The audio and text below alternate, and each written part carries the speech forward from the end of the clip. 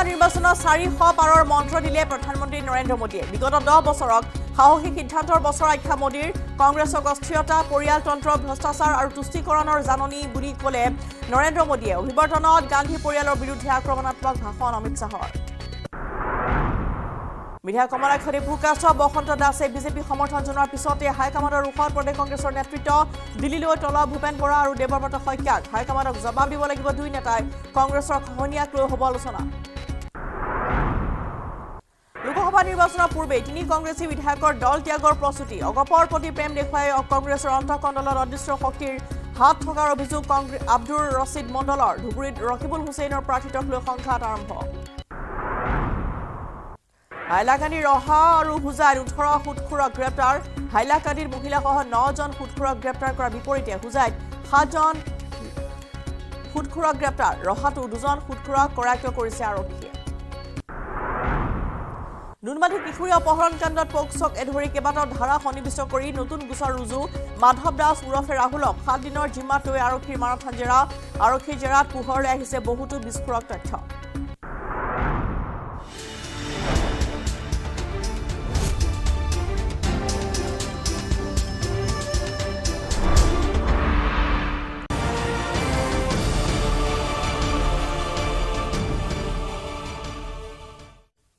নমস্কাৰ খবৰ মহানগৰ ষ্টুডিঅ'ত মস্মিতা গোস্বামী মৰিয়নিৰ ছাত্ৰী সন্ধানহীন হোৱা ঘটনাৰ কেতবোৰ নতুন মূৰ উন্মোচিত হৈছে পোহৰলৈ আহিছে নতুন বিস্ফোৰক তথ্য বেংগালুৰু যোৱাৰ পূৰ্বে 3 জনকৈ যুৱকৰ সৈতে যোৰহাটৰ এটা লজত একেলগে আছিল অনুষ্কা গায়ত্ৰী আৰু প্ৰীতিশা যুৱক 3 জন মৌচম তৰুণ আৰু অৰ্পিত বুলি প্ৰকাশ কৰিছে প্ৰীতিশাৰ ঘৰতে ছাত্ৰী দুগৰাকীয়ে বেংগালুৰুলৈ যোৱাৰ পৰিকল্পনা ৰচনা কৰিছিল বিকিৰ লগত বেংগালুৰুলৈ কেনেকৈ যাব তাৰো আলোচনা কৰিছিল ছাত্ৰী দুগৰাকীয়ে অনুষ্কা আৰু গায়ত্ৰী বেংগালুৰুলৈ যোৱাৰ ক্ষেত্ৰত প্ৰীতিশা জড়িত নহয় বুলি দিছে স্বীকাৰোক্তি ছাত্ৰী দুগৰাকী বেংগালুৰুলৈ পঠোৱাত বান্ধৱী প্ৰীতিশাই সহায় কৰাৰ অভিযোগ কৰিছিল অনুষ্কা আৰু গায়ত্ৰীৰ অভিভাৱকে কিন্তু প্ৰীতিশাই অভিযোগ কৰিছে নটছা আৰু এনেদৰে দুগৰাকী যেহেতু কিশোৰী নিৰ্দেশ হৈছিল মৰিয়নিৰ পৰা গতিকে আৰু এই সমগ্ৰ ঘটনাত এতিয়া বেংগালুৰু যোৱাৰ কথা যেটো আহি পৰিছে বেংগালুৰুত তেওঁলোক আছে তেওঁলোকে ইতিমধ্যে বেংগালুৰুত থকাৰ তথ্য লাভ কৰা গৈছে কিন্তু কেনেদৰে কানেকশ্যন হ'ল সেই তথ্য ইতিমধ্যে লাভ কৰা গৈছে যে বেংগালুৰু যোৱাৰ পূৰ্বে তেওঁলোকে 3 জন যুৱকৰ সৈতে যোৰহাটৰ এটা লজত আছিল এই 3 গৰাকীকৈ কিশোৰী আৰু বৰ্তমান প্ৰীতিশা নামৰ যুৱতী গৰাকী এইসমূহ তথ্য প্ৰকাশ কৰিছে যে প্ৰীতিশাৰ ঘৰতে ছাত্ৰী দুগৰাকীয়ে বেংগালুৰুলৈ যোৱাৰ পৰিকল্পনা কৰিছিল কেনেদৰে বেংগালুৰুলৈ যাব তাৰ আলোচনা কৰিছিল ছাত্ৰী দুগৰাকীয়ে অনুষ্কা আৰু গায়ত্ৰী বেংগালুৰুলৈ যোৱাৰ ক্ষেত্ৰত প্ৰীতিশা জড়িত নহয় বুলি তেওঁ স্বীকাৰোক্তি দিছে এগৰাকী ছাত্ৰী আৰু দুগৰাকী বেংগালুৰুলৈ পঠোৱাত বান্ধৱী প্ৰীতিশাই সহায় কৰাৰ যি অভিযোগ আনিছে অনুষ্কা আৰু গায়ত্ৰীৰ অভিভাৱকে কিন্তু সকলো অভিযোগ নৎসাত কৰিছে প্ৰীতিশাই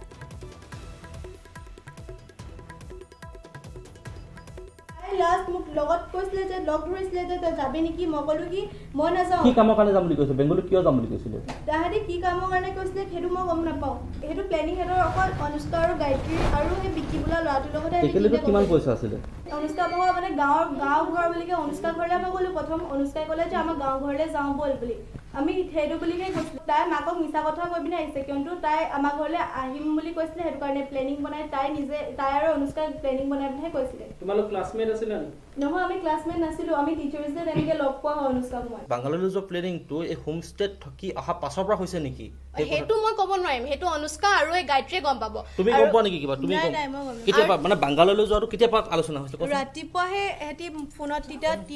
তিনিটাই কনফাৰেন্স লৈ পিনে কথা পাতি ৰাতিপুৱা মানে সোমবাৰ ৰাতিপুৱা সোমবাৰ ৰাতিপুৱা সেইদিনাখনে বাংগালুৰু যোৱা কথা পাতিছে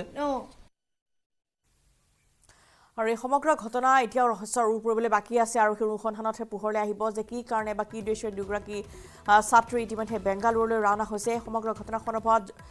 এটা প্ৰতিবেদন আগবঢ়াইছে জ্যোতি প্ৰসাদৰ আমি পোনপটীয়াকৈ প্ৰীতিশাৰ ওচৰলৈ যাব বিচাৰিছোঁ প্ৰীতিশা মই তোমাৰ কাষলৈ আহিছোঁ আচলতে অতি ৰহস্য ঘন তোমালোক সৰু ছোৱালী যিহেতু তোমালোকে 9-10ত পঢ়ি আছা এইটো মুহূৰ্তত কিন্তু অতি ভয়ংকৰ কথা হোমষ্টেত গৈ থাকিছিল অনুষ্কা আৰু গায়ত্ৰী তুমিও তাৰ সাক্ষী আছিলা কি ক'বা এই মুহূৰ্তত সকলো খুলি কোৱা মই হেটো কথা একো গম নাপাওঁ হেতি মোক মৰিনিপা ফটো মাৰিবলৈ যাম বুলিকে লৈ গ'ল তাৰপিছত তিনটা ল'ৰা আহিছিলে তিনটা ল'ৰা হাতৰহে চিনাকি মোৰ চিনাকি নহয় মই অকল জাষ্ট গৈছিলোঁ হে লগত ফটো মাৰিব বুলিকে কিন্তু তাৰপিছত গৈ পিনে মৌচুম বুলি ল'ৰাটোৱে হোম ষ্টেত এনেকৈ বুক কৰি মানে ৰুম ল'লে তাৰপিছত ৰুম লোৱাৰ পিছত মইতো হেতি গম নাপাওঁ তাত গৈ পিনে মই ভিতৰত গৈ পিনে কান্দিছোঁ তহঁতি যে ৰুম লৈছ সেইটো বেয়া কথা নহয় মই নাথাকোঁ তহঁতি থাকিলে থাক মই নাথাকোঁ কিন্তু সেনেকৈ ক'লোঁ তাৰপিছত সেইটো যোৰহাটত সিমানটোৱে জানো মই ইমানকৈ যোৰহাট যুৱকীজনৰ নাম কোৱাচোন কি আছিলে যুৱকীজনৰ নাম এজনৰ নাম মৌচুম আৰু তৰুণ আৰু অৰ্পিত বুলি আছিলে এই কাৰ বয়ফ্ৰেণ্ড হয় সেইকেইজন অনুষ্কাৰ বয়ফ্ৰেণ্ড মৌচুম আছিলে আৰু অৰ্পিত গায়ত্ৰী বয়ফ্ৰেণ্ড আছিলে আৰু এজন ল'ৰা আছে বুলি কৈছে সেই ল'ৰাজন ল'ৰা আছিলে মোৰ লগত বহি আছিলে সেই দাদাজনে মোক প্ৰপ'জ কৰিছিলে কিন্তু মই ন' বুলি ক'লোঁ আৰু মই নাথাকোঁ বুলি ক'লোঁ সেনেকৈ ক'লোঁ অকল কথা পাতি আছিলোঁ যে ঘৰত সময়ত আছিলে হোম ষ্টেত কিমান সময় থাকিলা তাত দুটা প্ৰায় 2:30 নে 2:35 মানৰ পৰা আমি তাত আছিলোঁ 4 o'clock লাগে তাৰ পৰা তোমালোক ক'ত আহিলা তাৰপৰা সেই দাদাকেইজনে যোনজনে গাড়ীত গৈছিলোঁ সেই দাদাকেইজনে আমাক ঘৰত আহি থৈ গ'ল ঘৰত থৈ গৈছে তোমালোকক তাৰপিছত অনুষ্কা আৰু গায়ত্ৰী পুনৰ ঘৰলৈ গৈছে অনুষ্কা আমাৰ ঘৰত থাকিলে আৰু গায়ত্ৰী গ'লগৈ ঘৰলৈ তাৰ পাছত সোমবাৰে যিহেতু 9 বজাত তেওঁলোক কিন্তু ঘৰৰ পৰা তেওঁলোকে ওলাই গ'ল আৰু তাৰপিছত পৰা সন্ধানহীন হৈ আছে সেই ঘটনাটোৰ বিষয়ে কোৱাচোন আমাৰ ঘৰত অনুষ্কা আছিলে অনুষ্কা আৰু গায়ত্ৰী আৰু বিকি বোলা ল'ৰাটো কনফাৰেন্স তিনটা কথা পাতি আছিলে হেতি তিনটা কথা পাতি আছিলে মোৰ আগত কইনটো নকয় মই মাহঁতক কৈ দিওঁ বুলিকে সোমবাৰে সেনেকৈ কৈছিলে যে বিকিক ক'লে যে হেৰি এইটো কি তোমালোকে বিকিক অনুষ্কাই ক'লে যে তহঁতি আমি বেংগলৰলৈ যাম তাৰপিছত বিকিয়ে ক'লে যে তহঁতি গুৱাহাটীলৈকে যি ট্ৰেইন আছে চব ট্ৰেইনলৈকে গুচি আহ তাৰপিছত মই সেইফালে মেনেজ কৰি লওঁ সিমানটো ক'লে বিকিয়ে পৰিচয় কৰিছিলে বিকিৰ লগত এটা আলোচনা কৰিছিলে যে বাংগালোৰলৈ যোৱা কথাটো আলোচনা তুমি শুনিছিলা শুনিছোঁ মই আৰু যে তুমি যিহেতু পিটি ছাৰ ভগ্নী আছে মই তেওঁলোকতো কথা পাতিম যে তুমি এটা কথা কৈছিলা অলপ আগতে যে তোমালোকে ঘৰত কৈ দিম বুলি কৈছিলা যে সেই হোমষ্টেত যে থকা কথাটো তুমি ঘৰত লগাই দিম বুলি কৈছিলা সেই ঘটনাটো কোৱাৰ তুমি কথাখিনি অনুষ্কাৰক কৈছিলা নেকি সেই কথাখিনি নহয় মই সিহঁতক ভয় খুৱালোঁ যে তহঁতি যে 18 years হোৱা নাই তহঁতি মেচিয়ৰো নহয় তহঁতি কেলৈ গৈছিলি তেতিয়া ক'লে যে নহয় বাই সেই ল'ৰাকেইটা বহুত ডাঙৰ আছিলে মোৰতো সিহঁতি ল'ৰাকেইটা ডাঙৰ থাকিলেও তহঁতি কেলৈ গ'লি মই সেইটো কথাত সিহঁতক 2জনী সিহঁতক 3জনীকে কনফাৰেন্স তুমি কেতিয়া কৈছিলা কথাখিনি মই এইটো দেওবাৰে কৈছিলোঁ মই নিজৰ ৰুমত আছিলোঁ আৰু মই ঘৰতো নাছিলোঁ মই থাকোঁ যোৰহাটৰ পৰা উভতি অহাৰ পাছত যোৰহাটৰ পৰা উভতি অহাৰ পিছত ৰাতি ভাত খাওঁতে মই গম পাইছোঁ এইটো কথা অকণমানকৈ থুলমূলকৈ গম পালোঁ তাৰপিছত মই কি কৰিলোঁ মই কনফাৰেন্স হ'লোঁ মই যিহেতু ঘৰত নাথাকোঁ মই বাহিৰত থাকোঁ মই ভণ্টিক অনুষ্কা মোৰ ঘৰতে আছে অনুষ্কা ভণ্টি আৰু সেই গায়ত্ৰীক ল'লোঁ কনফাৰেন্সত মই ক'লোঁ এইবোৰতো বেয়া কাম কৰিলি তহঁতি কেলৈ গৈছিলি তহঁতৰ ঘৰত মানুহে গম পালে কেনেকুৱা দিব তহঁতক পুলিচত যদি তহঁতি এতিয়া যদি গম পাই যায় তহঁতি without proper ID and all তহঁতি 16-17 years হয় আৰু হোমষ্টেত গৈছেতো পুলিচে তহঁতকে ধৰিব এনেকৈ যেতিয়া ক'লোঁ তেতিয়া সিহঁতি এজিৰ পৰা নকৰে এনেকৈ কিবা কিবি ক'লে আৰু তাৰপিছত কৈ পিনি সেইটো ফোনটো কাটি থৈ দিলে মইতো তেতিয়ালৈকে চব শ্বৰ্ট আউট হৈ গ'ল তাৰপিছতহে তাৰপিছত তাই ৰাতিপুৱা কৈছে মোৰ মায়ে কৈছে মোৰ মাক ক'লে যে আণ্টি মোৰ বোলে মামী আইতা ঢুকালে মই বোলে ঘৰলৈ যাম মায়ে ক'লে কিবা এটা খাই লোৱা তেতিয়া মায়ে ক'লে মাক ক'লে বোলে মই বোলে ব্ৰথত আছোঁ নহয় একো খাব নোৱাৰোঁ তেতিয়া মায়ে ক'লে ঠিক আছে তুমি যদি যাবলৈ বিচাৰিছা মানুহ ঢুকাইছে এটা কাম কৰা পিটিছা যাওক অকণমান আগবঢ়াই আহক আগবঢ়াই পিনি আগবঢ়াই পিনি পিটিছা মানে গ'ল আগবঢ়াব গ'ল তাৰপিছত সিহঁতি দুজনী তাত লগ খালে আৰু মোৰ ভণ্টি ঘূৰি আহিলে যেতিয়া গম পালে যে পিটিছা সিহঁতি বেংগলোৰ যোৱা প্লেন কৰিছে এতিয়া বিবাহ ভৱনত বৰযাত্ৰীৰ ৰূপত আহিল চোৰ মহানগৰীৰ মঠ ঘৰিয়াৰ দ্য ক্ৰাউন বিবাহ ভৱনত চোৰে চলালে সন্ত্ৰাস কইনাৰ সোণৰ গহনা আৰু কাপোৰ ভৰ্তি বেগ লৈ উঠা হ'ল চোৰ ইফালে সোণৰ গহনা আৰু নতুন কাপোৰ অবিহনে সম্পন্ন হ'ল বিবাহখন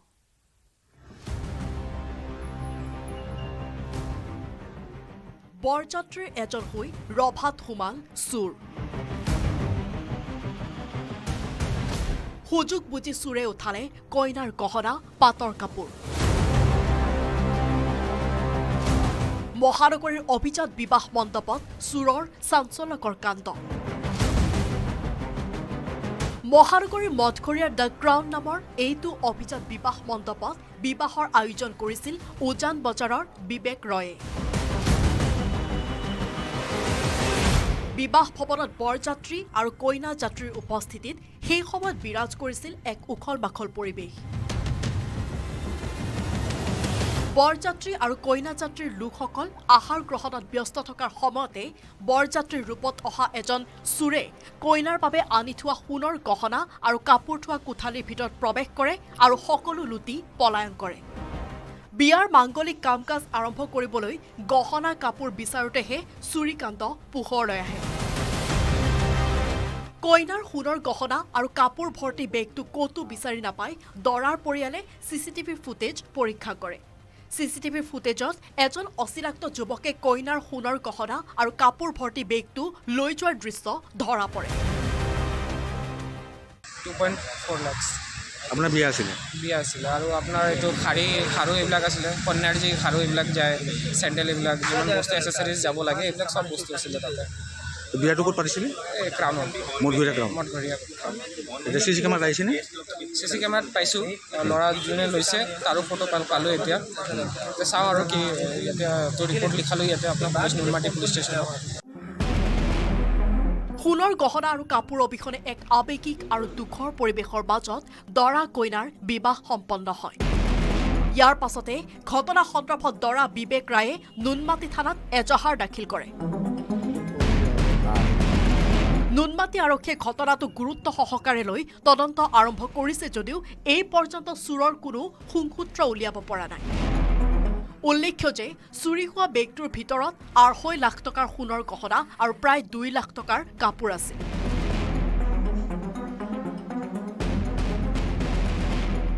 নুনমাটিৰ পৰা অজয় বৰ্মনৰ report news 18 Assam north east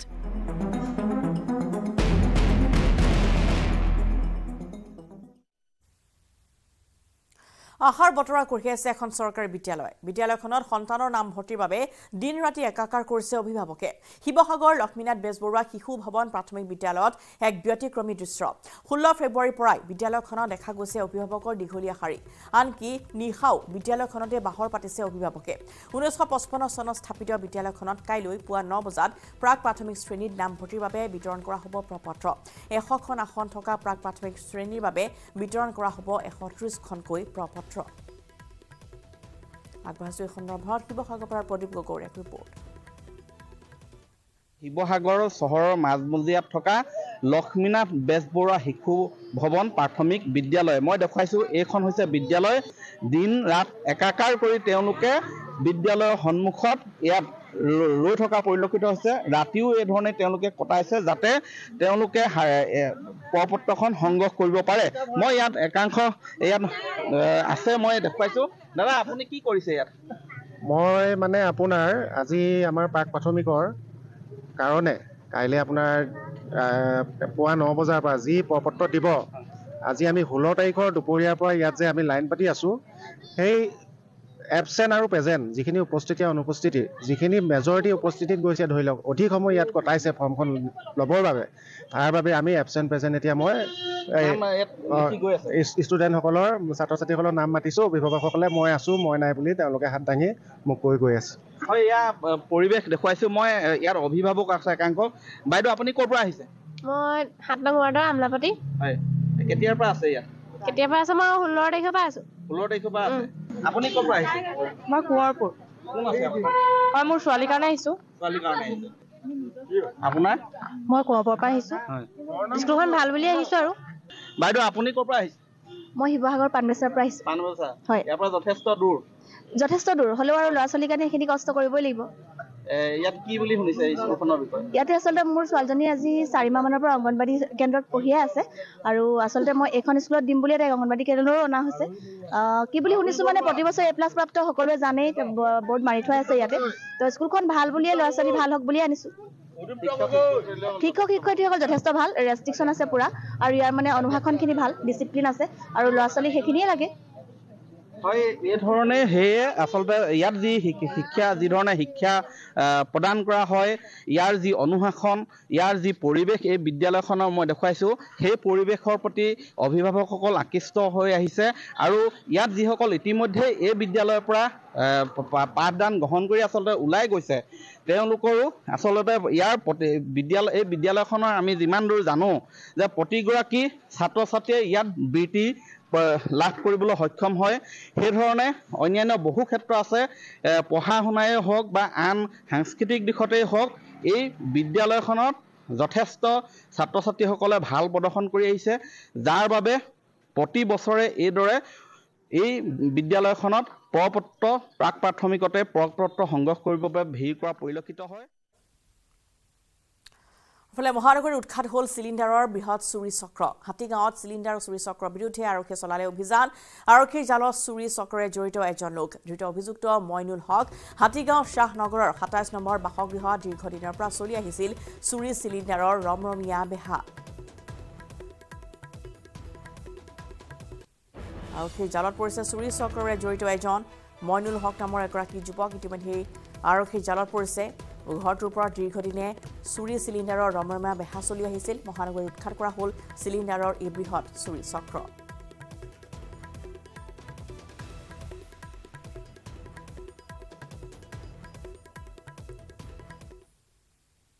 বিজেপিৰ ৰাষ্ট্ৰীয় কাৰ্যনিৰ্বাহকৰ আজি দ্বিতীয়টো দিন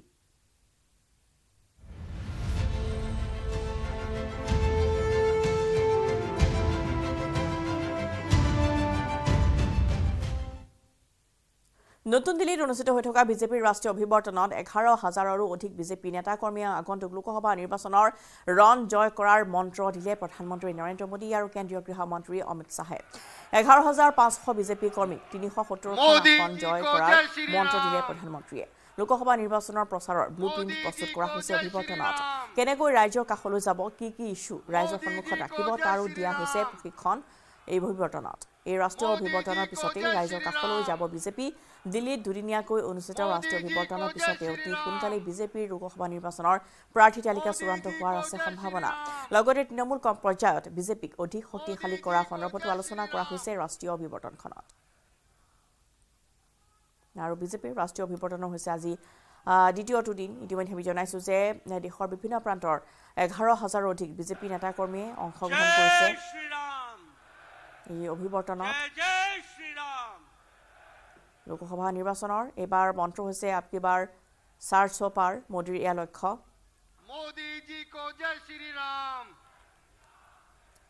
আৰু প্ৰধানমন্ত্ৰী নৰেন্দ্ৰ মোদী আজি উপস্থিত হয় এই দ্বিতীয় দিনৰ অভিৱৰ্তনত আৰু য'ত লোকসভা নিৰ্বাচনৰ বৈতৰণি কেনেদৰে পাৰ হ'ব তাৰ মন্ত্ৰণা তেওঁলোকে কৰিছে আপকি বাৰ 400 পাৰ এবাৰ হৈছে নিৰ্বাচনৰ এই লক্ষ্য শাসকীয় দলটোৰ পুনৰ প্ৰধানমন্ত্ৰী নৰেন্দ্ৰ মোদীৰ মুখত এনডিএ চৰকাৰ 400 পাৰ শ্লোগান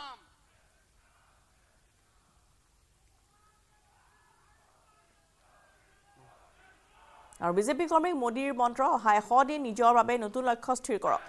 লাভাৰ্থীৰ ওচৰলৈ যাওক প্ৰধান সেৱক নৰেন্দ্ৰ মোদীয়ে প্ৰণাম কৰিছে নমো এপৰ জৰিয়তে পাব প্ৰণাম আৰু চিঠি প্ৰতিজন নতুন ভোটাৰৰ ওচৰলৈ যাওক এনেধৰণৰ তেওঁ আহ্বান জনাইছে সকলোলৈ বিগত 10 বছৰৰ কামৰ কথা কওক পৰৱৰ্তী 10 বছৰৰ কামৰ কথাও কওক নতুন সংকল্পৰে যাওক আৰু নতুন ভোটাৰৰ ওচৰলৈ কাষ চাপক এনেধৰণে এয়া মন্ত্ৰ প্ৰধানমন্ত্ৰীগৰাকীৰ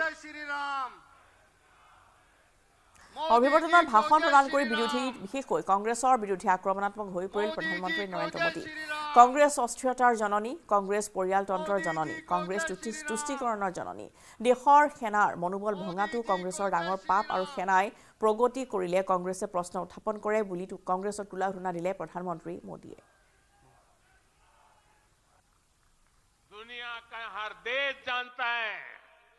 दुनिया की हर शक्ति जानती है आएगा तो साथियों कांग्रेस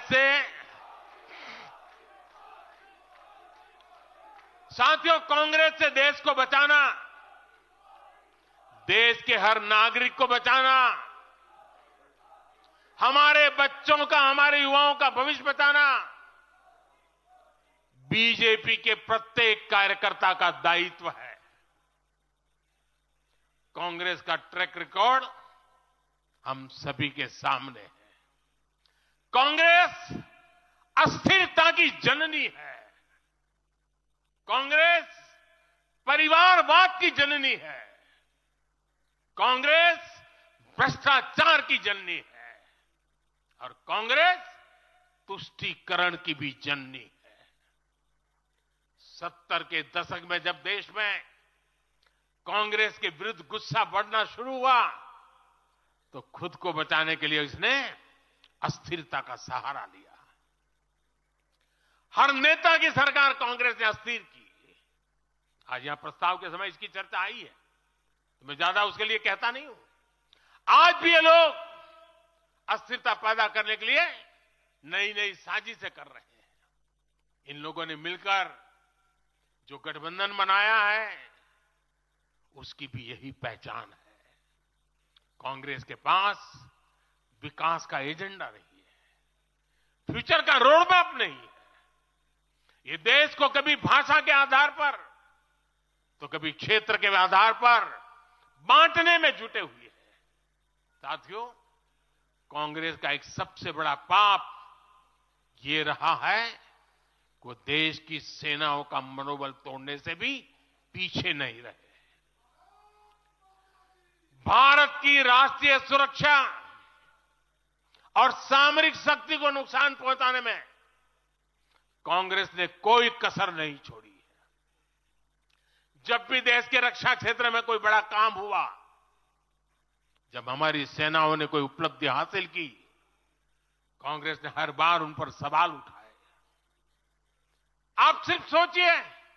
कि 5 साल पहले इन लोगों ने क्या कहा था। इन लोगों ने हर कोशिश की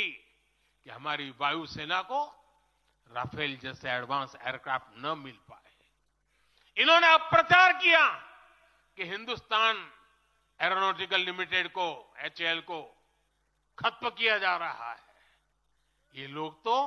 HAL के बाहर फोटो तक खींचवाने के लिए चले गए थे। लेकिन देखिए HAL आज कैसे धूमधाम से आगे बढ़ रहा है। আৰু 10 বছৰ খতিয়ান দাঙি ধৰিছে প্ৰধানমন্ত্ৰীগৰাকীয়ে। বিগত 10 বছৰ সাহসী সিদ্ধান্তৰ বছৰ আছিল। অৰ্থাৎ বিগত 10 বছৰত তেওঁলোকে যি সিদ্ধান্ত গ্ৰহণ কৰিছিলে সেয়া সাহসী সিদ্ধান্ত বুলি উল্লেখ কৰিছে প্ৰধানমন্ত্ৰীগৰাকীয়ে। 500 বছৰ পিছত অযোধ্যাত ৰাম মন্দিৰ নিৰ্মাণ, গুজৰাটত 500 বছৰ পিছত ধৰ্মধ্বজা উৰুওৱা হৈছে। 7 দশকৰ পিছত কৰ্টাৰপুৰ চাহাব কৰিডৰ মুকলি কৰা হ'ল। 7 দশকৰ পিছত 370 ধাৰা আঁতৰিল। 6 দশকৰ পিছত ৰাজপথ কৰ্তব্য পথ হৈছে। 3 দশকৰ পিছত দেশে নতুন শিক্ষানীতি লাভ কৰিছে। এয়া 10 বছৰ খতিয়ান দাঙি ধৰা হৈছে। 3 দশকৰ পিছত লোকসভা বিধানসভাত মহিলাই সংৰক্ষণ পাইছে। 3 তালাকৰ আইন প্ৰণয়নৰ সাহসো দেখুৱাইছো। এয়া মোদীয়ে ভাষণ প্ৰসংগত উল্লেখ কৰিছে। দেশ 1 ট্ৰিলিয়ন অৰ্থব্যৱস্থা হ'বলৈ 60 বছৰ লাগিছিল। 2014 চনত 2 ট্ৰিলিয়ন হ'বলৈ যথেষ্ট দূৰ যেন লাগিছিল। কিন্তু 10 বছৰত আৰু 2 ট্ৰিলিয়ন যোগ দিবলৈ আমি সক্ষম হ'লো। বিগত 10 বছৰ সাহসী সিদ্ধান্তৰ বছৰ আছিল আৰু 10 বছৰ খতিয়ান দাঙি ধৰিছে প্ৰধানমন্ত্ৰীগৰাকীয়ে। 10টা বছৰত কি সাহসী সিদ্ধান্ত তেওঁলোকে গ্ৰহণ কৰিছে বা কি বাস্তৱায়িত কৰিছে সেই সন্দৰ্ভতো এনেদৰে খতিয়ান দিলে প্ৰধানমন্ত্ৰীগৰাকীয়ে।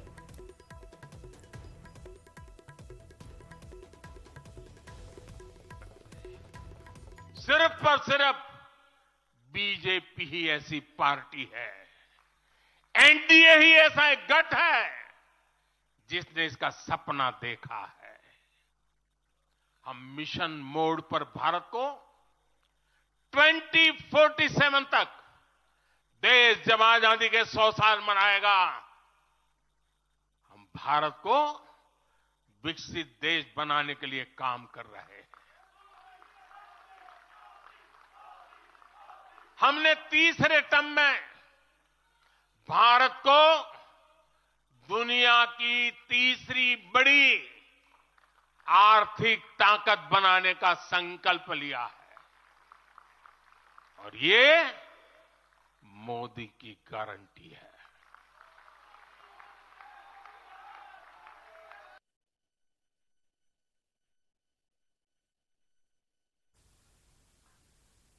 जो काम सदियों से लटके थे, हमने उनका समाधान करने का साहस करके दिखाया है। अयोध्या में भव्य राम मंदिर का निर्माण करके हमने 5 सदियों का इंतजार खत्म किया है।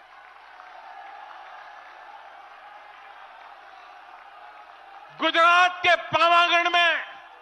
500 साल बाद धर्म ध्वजा फहराई गई है। 7 दशक बाद हमने करतारपुर साहब राहदारी खोली है। 7 दशक के इंतजार बाद देश को आर्टिकल 370 से मुक्ति मिली है। लगभग 6 दशक बाद राजपथ कर्तव्य पथ के नए स्वरूप में सामने आया है। 4 दशक बाद आखिरकार 1 रैंक 1 पेंशन की मांग पूरी हुई है। 3 दशक बाद आखिरकार देश को नई राष्ट्रीय शिक्षा नीति मिली है। 3 दशक बाद आखिरकार लोकसभा और विधानसभा में महिलाओं को आरक्षण मिला है। 3 तलाक की बुराई के लिए विरुद्ध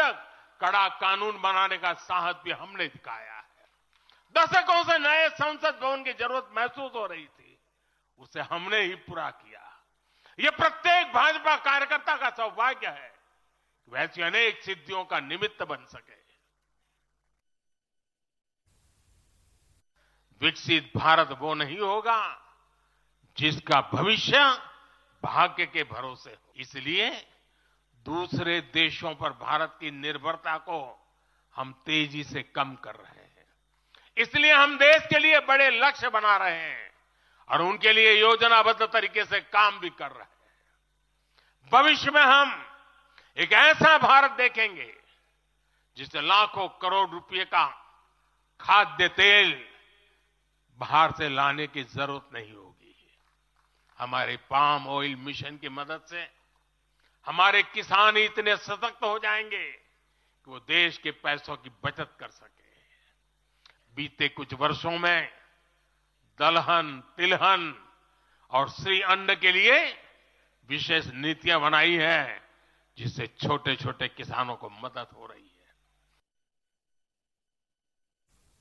और বিজেপিৰ ৰাষ্ট্ৰীয় অভিৱৰ্তনত ভাষণ প্ৰদান কৰি ভাৰতৰ ডাঙৰ লক্ষ্যৰ কথা ক'লে প্ৰধানমন্ত্ৰী মোদীয়ে 2029 চনত যুৱ অলিম্পিকৰ প্ৰস্তুতি কৰাৰ লগতে 2036 ভাৰতত অলিম্পিক অনুষ্ঠিত কৰিবলৈ কাম কৰি থকা বুলি মন্তব্য কৰিলে মোদীয়ে। हम 2029 में 2029 में भारत में यूथ ओलंपिक के लिए तैयारी कर रहे हैं। हम 2036 में भारत ओलंपिक खेलों की मेजबानी करे, इसके लिए काम कर रहे हैं। हम 2030 तक हमारी रेलवे को नेट जीरो टारगेट पर ला करके कार्बन मुक्त करने की दिशा में काम कर रहे हैं। हम 2030 के बजाय अपनी टारगेट डेट से 5 साल पहले ही पेट्रोल में 20% इथेनॉल ब्लेंडिंग का लक्ष्य भी हासिल कर लेंगे। भारत 2070 तक नेट जीरो के लक्ष्य को हासिल करने के लिए भी नीतियां बना रहा है। इसका अर्थ है कि आने वाले समय में हमारे देश में अनगिनत ग्रीन जॉब्स बनेगी।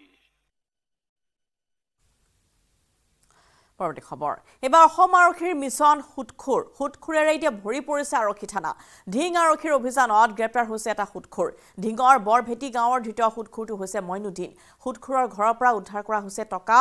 সুদলৈ দিয়া বহু নথি পত্ৰ। ৰহাৰ দীঘল আটি আৰু লাওফুল বৰীৰ পৰা দুটাকৈ হুটখুৰক আটক কৰিছে আৰক্ষীয়ে। ধৃত দীঘলীয়াটিৰ আছাদ আলী আৰু লাওফুলা বৰীৰ হৈছে হৰি ফুকন। কলিয়াবৰত আটক কৰা হৈছে আন 3টাকৈ কুখ্যাত হুটখুৰ। বাগৰি আৰক্ষীৰ জালত পৰা ধৃত 3 হুটখুৰ শিঙি জুৰিৰ নুৰুল ইছলাম, কুঠৰীৰ 9 জানৰ আব্দুল হক আৰু কুঠৰীৰ 9 বস্তি ওপৰডাঙ্গাৰ হিৰেন পনিক। দুটাকৈ দিনত কলিয়াবৰত আটক কৰা হৈছে 5টাকৈ হুটখুৰক। 5টাকৈ হুটখুৰ বিগত 2টা দিনত কলিয়াবৰত আটক কৰা হৈছে। অব্যাহত আছে অভিযান। এনেদৰে এবাৰ অসম আৰক্ষীৰ অভিযান মিছন হুটখুৰ চলিছে আৰু আৰক্ষী থানা বৰ্তমান হুটখুৰেৰে ভৰি পৰা পৰিলক্ষিত হৈছে। ঢিং আৰক্ষীয়ে চলাইছিল অভিযান, সেই অভিযানত এটা হুটখুৰ গ্ৰেপ্তাৰ হৈছে। ঢিঙৰ বৰভেটি গাঁৱৰ পৰা গ্ৰেপ্তাৰ কৰা হৈছে হুটখুৰ মইনুদ্দিনক। হুটখুৰটোৰ ঘৰৰ পৰা টকা সুদলৈ দিয়া বহুতো নথি পত্ৰ উদ্ধাৰ কৰা হৈছে। লগতে ৰহাৰ দীঘলীয়াটি আৰু লাওফুলা বৰীৰ পৰা দুটাকৈ হুটখুৰক আৰক্ষীয়ে আটক কৰিছে।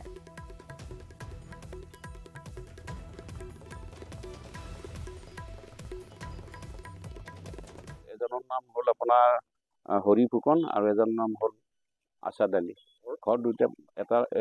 আছাদ আলী হৈছে দীঘলীয়াটি আৰু ফুকন বোলাজনৰ হৈছে লাওফুলাবৰী। আৰু ৰহাত এনেদৰে হুটখুৰ জালত পৰিছে আৰু ইতিমধ্যে জনাইছে যে কেনেদৰে নথিপত্ৰসমূহ পোৱা গৈছে আৰু এনেধৰণৰ সুদখোৰৰ কবলত পৰি বহুজনে নিজৰ সাঁচতীয়া ধন হেৰুৱাবলগীয়া হৈছে বহুতে হতাশাত ভোগে যিহেতু সুদখোৰে বাৰে বাৰে এনেদৰে দেখিবলৈ পোৱা গৈছে যে টকা বিচাৰি থাকে আৰু বহু লোকে হতাশাত ভুগি আত্মহননৰ দৰে পথ বাছি লোৱা ঘটনা এইখন ৰাজ্যত সংঘটিত হৈ আহিছে গতিকে সুদখোৰৰ বিৰুদ্ধে এইবাৰ অভিযান চলাইছে আৰক্ষীয়ে আৰু এইবাৰ কলিয়াবৰত 5টাকৈ সুদখোৰক আটক কৰিছে আৰক্ষীয়ে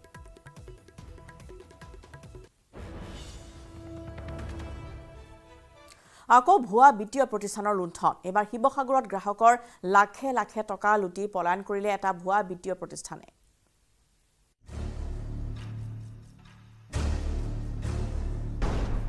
ভুৱা বিত্তীয় প্ৰতিষ্ঠানৰ ৰামঠগন লুটিলে শ গ্ৰাহকৰ ধন জমাকাৰীৰ ধন লৈ উধাও লখিমী থ্ৰিফ্ট এই ঘটনা সংঘটিত হৈছে শিৱসাগৰত এবছৰ পূৰ্বে অভিজিত গগৈ আৰু জিতামণি গগৈ নামৰ এহাল দম্পতীয়ে আৰম্ভ কৰিছিল লখিমী থ্ৰিফ্ট নামৰ এখন ছ'চাইটি ছ'চাইটিখনত নিজৰ কষ্টোপাৰ্জিত ধন জমা কৰিছিল বহু গ্ৰাহকে তো মোৰ টোটেল ইয়াত সেভিংৰ সৈতে 2,02,000 টকা পইচা আছিলে তেওঁলোকে লোন দিম বুলি মোৰ পৰা ফৰ্মত চহী ল'লে লোন নাপালো লোন নিদিলে ডকুমেণ্ট লৈ তেওঁলোক মানে বৰ্তমান উধাও হৈ গুচি গ'ল এবছৰে ধন জমা কৰিলে ঠিকেই কিন্তু মেচিউৰিটি হোৱা ধন ঘূৰাই বিচৰাৰ পিছতে কোনো সঁহাৰি নাপায় এতিয়া হাহাকাৰ লাগিছে এই সকলৰ মাজত আমাৰ সম্পূৰ্ণ এতিয়া মেচিউৰিটি হোৱা মানে আজি 1.5 মাহ হৈ গ'ল প্ৰথমৰ এমাহটো আমাক নিদু বুলি ক'লে আকৌ 15 দিন আমাক ৰাখিব ক'লে আৰু মানে তেওঁলোকৰ বেংকটো আমি এতিয়া আহিছো বেংকত সোমাইছো তেওঁলোকৰ বেংক তলা লগা ফোন অফ কৰি প্ৰতিষ্ঠানটোৰ স্বত্বাধিকাৰী পলায়ন কৰাৰ অভিযোগ এই সকল গ্ৰাহকৰ ফেব্ৰুৱাৰী 5 তাৰিখে আমি পইচা পাব লাগিছিলে আজিলৈকে পইচা নাই নিজৰ কষ্টোপাৰ্জিত সাঁচতীয়া ধন হেৰুৱাই এতিয়া কি কৰিব কি নকৰিব অৱস্থাৰ সৃষ্টি হৈছে ভুক্তভোগী এই গ্ৰাহকসকলৰ শিৱসাগৰৰ পৰা প্ৰদীপ গগৈৰ report news 18 Assam north east Dibrugarh কাৰাগাৰ বন্দী খালিস্তানীৰ হাতত পৰিছে একাধিক ইলেক্ট্ৰনিক ডিভাইচ কাৰাগাৰৰ পৰাই বহিৰ্জগতৰে যোগাযোগ অব্যাহত ৰাখিছে অমৃতপাল এণ্ড কোম্পানীয়ে কিন্তু কেনেকৈ অমৃতপাল কোম্পানীয়ে পালে ইলেক্ট্ৰনিক ডিভাইচ তাকে লৈ এতিয়া ব্যাপক প্ৰতিক্ৰিয়াৰ সৃষ্টি হৈছে ডিব্ৰুগড়ৰ কাৰাগাৰত বন্দী খালিস্তানীৰ হাতত একাধিক ইলেক্ট্ৰনিক ডিভাইচ কাৰাগাৰৰ কালকোঠৰীৰ পৰাই বহিৰ্জগতৰ সৈতে অমৃতপাল এণ্ড কোম্পানীয়ে চলাইছিল যোগাযোগ পুতাশালৰ পৰা খালিস্তানী ক্ৰিয়াকলাপ নিয়ন্ত্ৰণৰ বাবে কেনেকৈ অমৃতপাল বাহিনীয়ে পালে ইলেক্ট্ৰনিক ডিভাইচ কেইবাতৰপীয়া নিৰাপত্তাভেদী অমৃতপাল বাহিনীয়ে লাভ কৰা ইলেক্ট্ৰনিক সামগ্ৰীসমূহৰ তথ্য খুদ উদঙাই দিছিল আৰক্ষী সঞ্চালক প্ৰধান জিপি সিঙে কেনেকৈ এই সামগ্ৰীসমূহ খালিস্তানীৰ কোঠৰীত ওলাল তাকে লৈ নিউজ 18 তুলিছিল প্ৰশ্ন এই প্ৰশ্নৰ পিছতে উত্তৰ দিবলৈ বাধ্য হ'ল কাৰাগাৰ কৰ্তৃপক্ষ কাৰাগাৰ কৰ্তৃপক্ষৰ দাবী অমৃতপাল সিং সহ ৱাৰিছ পঞ্জাবদীৰ 10 গৰাকী সদস্যক জেল কৰ্তৃপক্ষৰ অনুমতি সাপেক্ষে প্ৰদান কৰা হৈছিল দুটাকৈ এলচিডি আৰু এটা স্মাৰ্ট টিভি 2023 চনৰ মে মাহত এলচিডি টিভিটো আৰু অক্টোবৰত স্মাৰ্ট টিভি কেইটা দিয়া হৈছিল অন্যহাতে ডিব্ৰুগড়ৰ কেন্দ্ৰীয় কাৰাগাৰলৈ অনা বাকীসকলক অমৃতপালৰ সহযোগীক জেল কৰ্তৃপক্ষৰ অনুমতি সাপেক্ষে 2023 চনৰ মাৰ্চ মাহতে দিয়া হৈছিল 4টাকৈ পেন ড্ৰাইভো য'ত ইংৰাজী ভাষাত লেখা তেওঁলোকক আটক কৰাৰ কাৰণসমূহ দৰ্শোৱা 10 পৃষ্ঠাৰ যাৱতীয় নথিপত্ৰ আৰু 9 পৃষ্ঠাৰ পঞ্জাবী ভাষাত লিখা নথিপত্ৰসমূহ আৰু বিভিন্ন ভিডিঅ' ক্লিপ লগতে 158 পৃষ্ঠাজোৰা অন্যান্য নথিপত্ৰ ভৰোৱা আছিল এই পেন ড্ৰাইভ কেইটা 2023 বৰ্ষৰ মাৰ্চ এপ্ৰিলত গ্ৰেপ্তাৰৰ সময়ছোৱাত তেওঁলোকক প্ৰদান কৰা হৈছিল এই পেন ড্ৰাইভসমূহ অমৃতপাল সিং ভগৱান সিং বসন্ত সিং গুৰমিত সিঙক প্ৰদান কৰা হৈছিল এক সূত্ৰমতে ডিব্ৰুগড় জেল কৰ্তৃপক্ষই 2024 16 ফেব্ৰুৱাৰীত পঞ্জাবৰ অমৃতসৰৰ এছএছপিক এক পত্ৰযোগে অৱগত কৰিছিল কিন্তু অন্য কোনো ইলেক্ট্ৰনিক সামগ্ৰী প্ৰদান কৰা হোৱা নাছিল বুলি পত্ৰখনত সদৰি কৰা বুলি তথ্য পোহৰলৈ আহিছে য'ত এতিয়া টিভি পেন ড্ৰাইভৰ বাহিৰে অতিৰিক্তভাৱে এনএছএৰ ৱাৰ্ডৰ অমৃতপালৰ কক্ষৰ পৰা উদ্ধাৰ হৈছে সিমসহ স্মাৰ্টফোন স্মাৰ্ট ৱাটচ স্পাই কেমেৰাৰ দৰে স্পৰ্শকাতৰ ইলেক্ট্ৰনিক ডিভাইচ এই সামগ্ৰীসমূহ এতিয়া কোনে যোগান ধৰিলে হিয়া ৰহস্যৰ আৱৰ্ততে আছে এই ঘটনাই দেখুৱাই দিছে সুৰক্ষাৰ নামত কাৰাগাৰ কৰ্তৃপক্ষৰ ফুপুলা স্বৰূপ ডিব্ৰুগড়ৰ পৰা জেছিম আহমেদৰ report news 18 Assam north east